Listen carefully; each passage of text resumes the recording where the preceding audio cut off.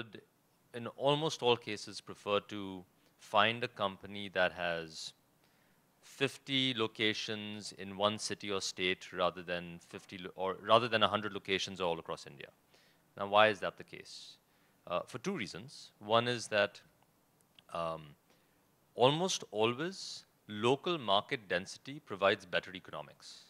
You can have a centralized kitchen, you can manage people better. If one store shuts down, you can move, or you lose a store manager in one place, you can double up from another place. So operationally and financially and managerially, you actually can get to better returns through local density. And the second thing is it builds barriers to entry. So scalability is something that we look for. Now, at Sumit's stage, you'd be looking for maybe a business that has done it in one city or maybe one state. When we are looking at it, we look at it as dominate a large number of cities or states, maybe a couple of countries, and be going further on. When you're coming to our stage of investment, what we often find is pretty interesting companies that have always had some insight to win large market share, but at some point in time maybe are not operating at their optimal. I think a couple of examples I'll give you is Domino's. When we bought Domino's globally in 1998, it was a company that had, pizza wasn't new, pizza in America wasn't new, but the fundamental insight that the founder of Domino's had was people want their pizza really quickly and hot, and they want it guaranteed. And so he came up with the 30 minutes, it's yours or free. And so he had that innovation, which was more than just pizza. People ordered Domino's because there was almost this game of, can I get it free? And I win-win. If it comes on time, I get it hot. If it comes late, I get it free. If you take a look at Skylark in Japan, 3,000 locations, they basically innovated by being the first Western food brand in Japan. Now, in both cases, what we found was that the business had come to a stage where you had brought in professional management, it had grown, but over time, in some sense, that entrepreneur's passion, a little bit of that had been lost, and operational inefficiency had crept in. And so now what we're able to provide with our platform is the expertise and experience from having looked at these restaurants across multiple geographies, and to bring in the right people. But to what Sumit said, we are never drivers of the car. We can be navigators, we can be backseat drivers, but we're never drivers of the car.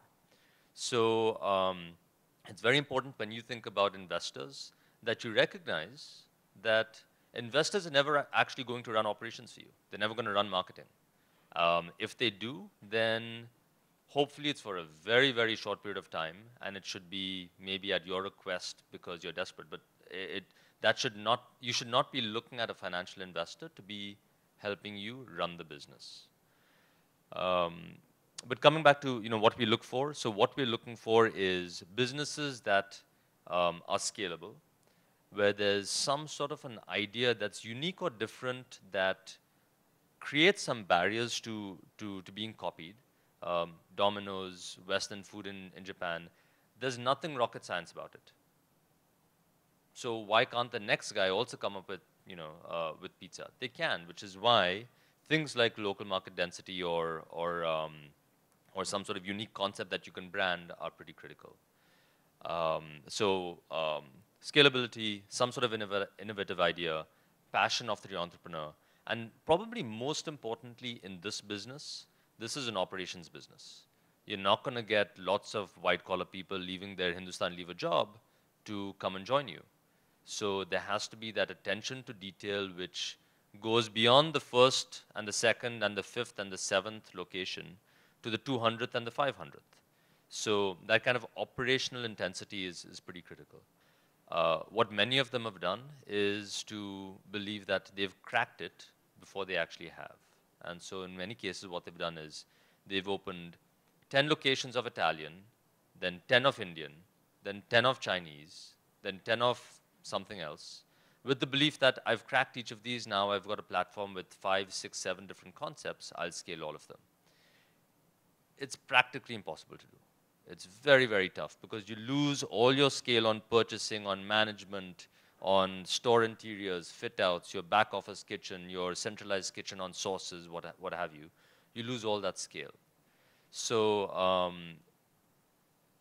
I'll maybe add that as the last point, which is that, as a sub-element of scalability, um, part of what we're looking for is we're looking for a concept that can get to massive scale without being distracted by lots of other things along the way.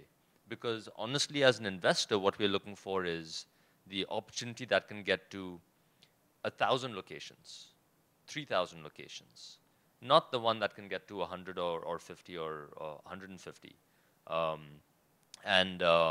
so it's kind of the distinction between whether you want to run the business as a craft or you want to run it as a large-scale operation. And there's nothing wrong with running it as a craft. Let me just be very clear on that. Not every business needs private equity, and not every business should have private equity. There are plenty of businesses that don't need private equity, and there's no reason why some businesses shouldn't be run for your passion and for your hobby. But when you come to the question of the kinds of when you look at the kinds of questions we will ask you and the reason we ask it, it's because we're looking for that massive scalability. Because otherwise, it doesn't fit our ability to get our financial return.